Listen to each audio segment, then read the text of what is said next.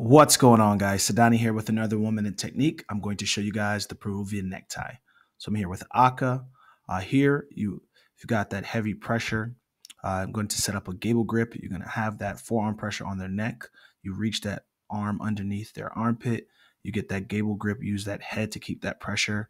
You want the leg that they can't see to come around onto the back. So you creep it up over to the back, pull them through, get that other leg on the head, and you'll get the tap. So let's watch that one more time.